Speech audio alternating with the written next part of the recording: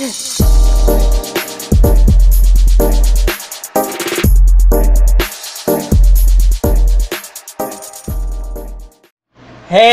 what's up everybody? This is your boy Kenny, and this is the Haves and the Have-Nots Season 6, Episode 28, and the name of this episode is Stronger Together. Okay, the wait is now over, the break is over, and now we are back and we are full swinging, and I would have to say this was a pretty decent episode, and I can't wait to see what's about to happen next. So let's begin. So the episode picks up where it left off, where Benny finds the $45,000, which has now become blood money because Malik's blood is on the money, and it's probably going to be a matter of time before they connect his DNA to the money. So I already see down the line there's going to be some shit, but Benny finds the money in Candace's room, and he's asking her about it, and she's denying it, saying it's my money. He was like, no, this is my money. And he starts to put everything together, like, how the hell did you get this money? Because, I know Mommy said that he went in my room and he stole this money. So how do you have it? And then she's saying that this blood on this money is this guy's blood from when Mom stabbed him. And he's like, why do you have it? And she just continues to lie. That's my money. I got it from working John's and shit. And he was like, how much money is it? And she couldn't give him an answer. It's like, well, I didn't really count it all because, I still have more money to add to it. I'm like, Candace is such a habitual liar. The bitch will still lie even though she just been put on Front Street. So Benny was like, you know what? I'm gonna count this shit. And if it adds to $45,000, God forbid, because he was heated. And she's like, but Benny's like, shut the hell up. I was like, damn. Benny was mad, and he was heartbroken because he starts to put it together that Candace put a hit out on their mom to get those millions. And then he counts the money, and it does add up to $45,000. And he's like, you hate Mommy that much, And he was like, you will send somebody over there to hurt her just to get this money? And she was like, he wasn't supposed to hurt her. He was just supposed to shake her up. And that was it. And he's more like looking at her like, what the hell is wrong with you? So you were so desperate for this money that you would send a fool after Mommy to get it? And she was like, well, get her to sign over the money. And Benny was like, I ain't giving you shit. I was like, wow. So Benny was just over it. He was like, you know what? I'm so heartbroken that you would do something like this, But then she was like, well, I have to get the money because he's gonna kill me. Now, we already know Malik done bled the fuck out in that van, and then her and RK torched the van. So Malik is dead, buried, and stinking up in that van. And as I said, it's just a matter of time before they do some forensics and they connect his DNA to they pretty much connect his DNA to Hannah's house, as well to that damn wad of money that he's now sitting on that he borrowed from the Malones. So it's gonna be just some crazy shit. I mean, bombs are about to go off, seriously. So he gets to the point, he's like, no one has ever broke my heart the way that you just did right now. And Benny is really hurt that she did this shit. And it just goes to show you that Candace is fucking savage, and she went nuclear, meaning she's went to a place where she's never gonna go back. So once Benny starts walking out the door and he opens the door, Gia's ass is there, and she was like, oh my bad, I'm sorry, I got the wrong room. That motherfucking Benny pulled her ass up in there, and he was like, oh, so this is what you doing? You got your little hose, you be throwing at me so you can distract me, so you can do this bullshit that you did with Mommy, just like you did with Erica's ass. And I'm like, yeah, little did I know Erica's, has been burnt to a crisp, and there's no point of return for that bitch. But anyway, So all of a sudden, he was like, so that's just it? You just send one of your little hoes after me? And damn, just to think of it, I done slept with her too. And I'm like, oh shit. And we see Candace fucking jump up like, because you remember, she told Gia not to sleep with Benny. But hey, we already know Benny got that hot dick, just like Candace got that hot puss. And once they in it, oh trust me, they gonna break you off. Because really, at the end of the day, she couldn't resist Benny. Benny practically was throwing the D at her. I mean, especially after he stripped down, you know, she was through. So afterwards, Benny leaves, and she was like, so pretty much Candace like, what the hell you want? And she said that, look, the police has been asking around about Oscar or whatever, and she was like, why would they be asking around? It was a suicide. And she's like, yeah, I know that, but people have said they seen you talking to him around the bar and all that, so you're a person of interest, and they probably want to ask you a few questions, you know. And she was just like, look, I'm just looking out for you. But then Candace flips it and was like, I thought I told you not to sleep with him. She was like, look, I had to do what I had to do. I had to hold him somehow, so it's whatever. That damn Candace gets the fuck up and straight bitch slaps Gia and was like, now get out of my room, bitch. I was like, and that damn Gia made that damn face like she wanted to hit Candace back, but she probably knew that Candace would fuck her up, so she kept fucking walking. Then we get a scene with Veronica and RK. Remember the last time we seen them, Veronica's working out a plan. And lo and behold, RK is so cocky and full of himself, he don't even realize that he's literally working with the devil. And so pretty much we see that, you know, she done fed him breakfast and everything, and he pretty much tells her about Officer Justin, you know, that he arrested me for, you know, a DUI, which was a lie. He arrested him because he robbed this guy, you know, while pretending to be gay. And then he says, so what happened? You know, what's going on? You know, and she was like, well, the thing is, he arrested me for a DUI, but then he cleared up everything and let me go. He's like, and Veronica's like, tell me the truth and stop fucking lying, because I know he wouldn't just let you go that easy. So he lets it be known, okay, so what he did is that he took me into a room and he started to fill me up or whatever, but I got no erection, so he just, you know, let me go. But then, you know, what he did was that he decided to pass me around to Jeffrey, kind of throwing it up in Jeffrey's face to make him jealous or whatever. But then when I saw Jeffrey again at the hotel, he didn't recognize me. I remembered him, but he didn't recognize me. And then he saw us again at the hotel together. So Veronica's like, well, this is interesting, you know.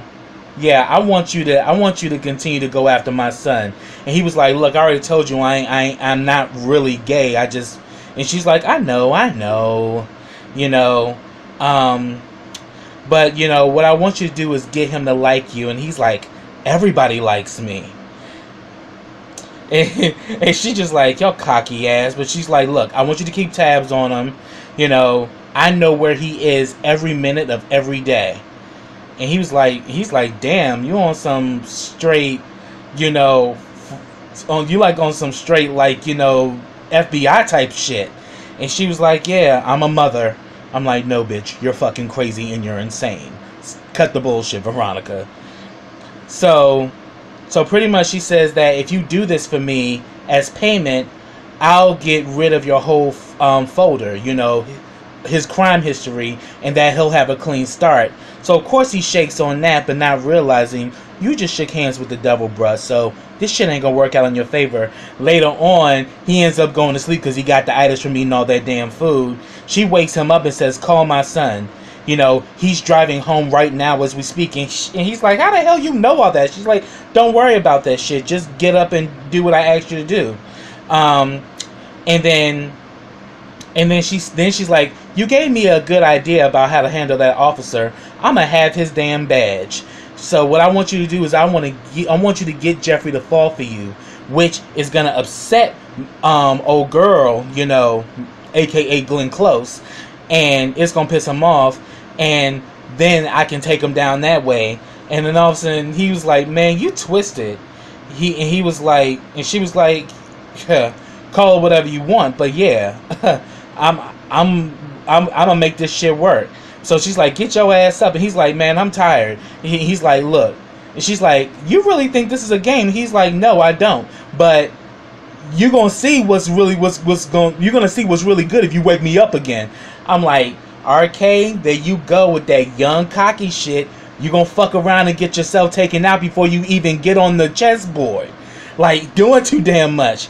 And then she was like, oh my god. And Veronica's like, oh my goodness, I just so like it when these little boys try to act like they big daddy. I need a man. I need a real man. And also, RK was like, you do know I can hear your ass, right? And she's like, I don't give a fuck. But yeah, so that was the last we saw of them. Then we actually get a scene with Benny and Derek. At first, Benny comes into the house and, he's like, what the hell? Because Derek was sleeping on the couch. And he was like, what the hell you doing here? You don't live here.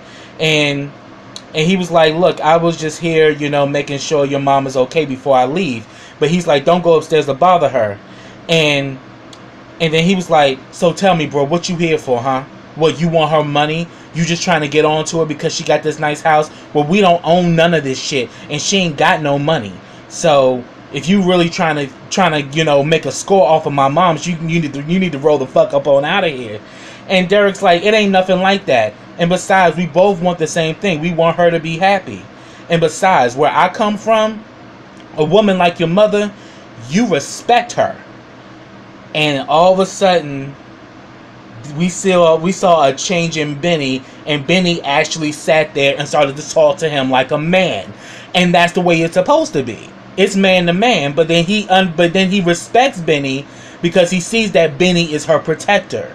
Yeah, he's her son and he lives with his mother, but he protects her and he got her back 100%. And he lets Derek know that, look, my mother is the only thing I got in this world, and I'm not gonna let nobody hurt my mother. And he's like, I know that.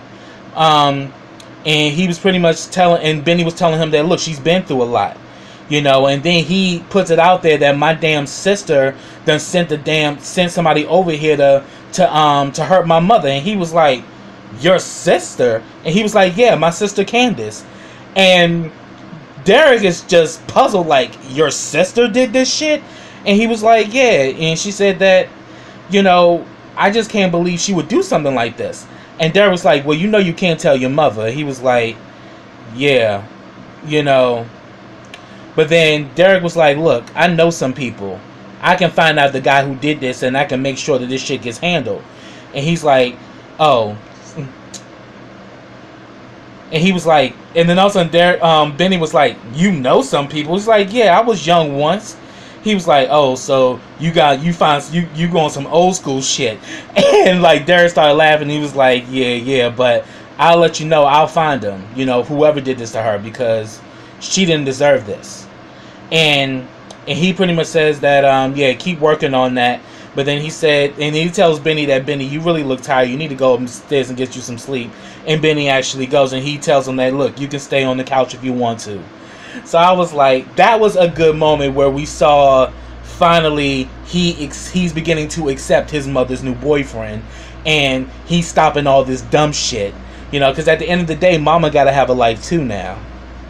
But if y'all can just be cool and respect each other as men, and that realizing that both of you are men that's gonna protect her, then it's gonna be all good. Then we get a damn scene with Broderick and Catherine. Now, Broderick is the hotel manager at the Artesian, and he has been plotting to get Catherine for her money. So we pretty much see that he goes there and lets her know about there was a suicide, Oscar, quote unquote, suicide. He tells Catherine about it, but then he also says that, due to the fact that you're on the board of directors and you hold most of the shares, I want you to know what's really coming up ahead, because due to the fact that they're investigating, they also found something else. They found a prostitution ring. So I'm like, oh, Broderick, you grimy piece of shit. So here it is, you about to fucking flip on Rocky and everybody at the fucking hotel so you can make Catherine your main score. Because, you know, Catherine is worth millions. So I'm like, oh, Broderick is really playing this shit.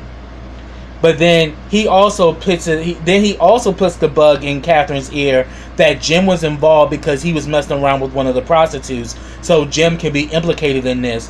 And he's like, I just wanted to come in and tell you this because I wanted to save you the embarrassment and you hearing it out in the street. She was like, look, my husband can't keep his pants up, so it ain't no embarrassment. It is what it is. He's always been like that. He can never keep his pants zipped up. And he can never keep it in his pants. And we see later in this episode, he ready to bounce on another young piece too. But I'm about to get to that shit. And then, we see that damn Broderick starts flirting with Catherine, saying that why would he want to do that with a woman as beautiful as you? You know, and we see that he's making his little moves and Catherine's starting to glow. And then all of a sudden he says, okay, well, I'll get back. But then he lets her know, if you want me for anything, and I mean anything, you can give me a call. I'm like, oh, Broderick, you really smooth with your shit. And then all of a sudden when Broderick leaves, we look at Catherine. Catherine's like, oh shit, Catherine, he done stirred your grits, huh, baby? Mm-hmm. She about to give him that good old, you know, that good old Georgia loving, baby. Like, cause Catherine was just like, ooh. I mean, cause it's probably been a while for Catherine. I think the last person she had sex with was Jim, and you know, Catherine's kind of over that shit, so she's like, fuck Jim. I need to have me some fun. So we're going to see what's going to happen with that. But then we know at the end of the day that Broderick is actually trying to screw her out of her money. And so he's using this shit to get into Catherine's good space so he can take advantage of her. So, oh yeah, I'm going to talk about them because that's pretty much what happened later. So then, oh yeah, I'm going to talk about that later. Okay, then I'm going to talk about David and Jeffrey. I'm just going to go through this real quickly. We see that, you know, David is calling Erica's name and all of that, you know, and he pretty much said that, you know, your mother did this. You need to stop her. But then he was like, yeah, I know we need to stop her. But then he tells Jeffrey to go home or whatever. And he's like, I got a guard outside. Everything's going to be okay. And he was like, what's going on with that boy that ransacked the apartment? You know, he was like, you have you got rid of him yet? And Jeffrey was like, well, I'm trying to do it slowly. And he's like, why slowly? He's like, look, you know, he's been through a lot, and I just don't want to break his heart. You know, I really want to do it. I'm like, well, the problem with you, Jeffrey, is that you're completely blindsided for the fact that you're in a relationship with a motherfucking psychopath. And there is no slow way. You just need to make a complete, clean break and fuck the bullshit. Because I'm saying, like, there's a part of Jeffrey that likes the bullshit. And his father's starting to catch on to it, too. Like, what you mean slowly? Get rid of this motherfucker. This nigga ain't good for you, and he's doing too damn much. And trust me, Glenn Close showed her royal ass tonight. So I'm definitely going to talk about that shit. Because I'm like, yo, Tyler, I love you. I'm a big fan. But Tyler, you either need to put Glenn Close in a padded room or put her 6 feet under. Because I can't take no more of her damn shenanigans. Because that damn Justin is doing the most. And pretty much he says that, so pretty much David and Jeffrey have this conversation, and he asks Jeffrey to move in with him. They can be housemates, you know, and he says that I got a big house, so there's plenty of room for the both of us. And he was like, and then Justin was like, so you wanted me to move in with you so you can keep me away from Justin? And he was like, hell yeah. Like, he said, I don't want this crazy motherfucker with my son. And he was saying that, and he pretty much kind of explains that, you know, Justin's drowning and I just don't want him to fall apart. But then David was like, yeah, but I'm not going to let you drown either. I'm like, the test of a good father. But then he pretty much saying that, you know, I'm sorry for how the way your mother treats you, and I want to make it up to you. And Jeffrey's like, it's not your fault. And David says, yes, it is, because I allowed this shit for far too long, and I can't do it anymore. He says, I got you. I got you taken care of. And he's like, well, Dad, if you really trying to look out for me, I could use a new car. And he was like, don't push it, Jeffrey. But it was a good moment. But he tells him to go home, and I'm like, I hope that once he leaves, something doesn't happen to David, because, you got fucking, you got Glenn Close doing her bullshit at the hospital, and then you got damn Veronica who could get access to that room too. So we're gonna see what's gonna happen. Then we get a scene with Derek and Hannah. He makes her breakfast, and she says, I gotta go to the bank in a little bit. And he asks, she asks about Benny. He tells her that Benny's upstairs asleep, and he says, okay, so what did he say about you staying here? He says, she's like, oh, it was cool. And she was like, I know my son. What did he say? He was like, he saw something.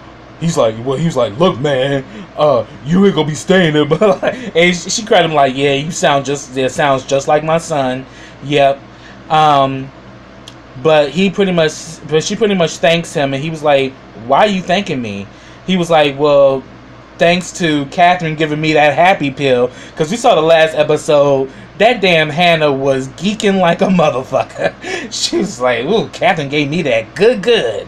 And she was just tripping with it. And then she also lets him know that, but I also felt great because you were here. You made me feel safe. And he's like, I want you to always feel safe with me. I was like, ooh, okay, Derek. But there's some still speculation. I'm not completely sold on Derek. Like, we all think that he could be the possible guy that raped Hannah when she was in her teens. But we just have to keep watching and see if that's going to be revealed or something else. But we definitely know he was, rolling in the hay with Veronica's ass, and he used to do some dirty shit for her. So, and she also got the 411 on his past. So we're going to see what's going to happen with this, but it's good to see that, that the two of them are really connecting. They sat and they prayed and they ate, and we see that, Hannah feels safe with him. But then again, will she always feel safe with Derek? And that's what we're going to see later on.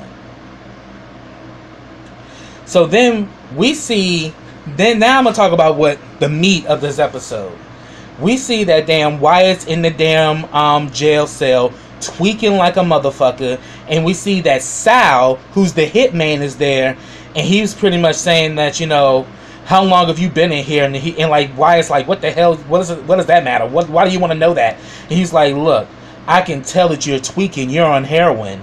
It must be hard being in here where you can't even get what you want. You can't get what you need and shit. But then he starts telling him that I'm a butcher. I kill people. And you got some people who think they can do anything and think they can just run away and get away with it. But I'm the enforcer. I'm there to let you know that if anybody fucks with my family, they get dealt with. So pretty much, he said that, isn't there going to be a change of shift soon?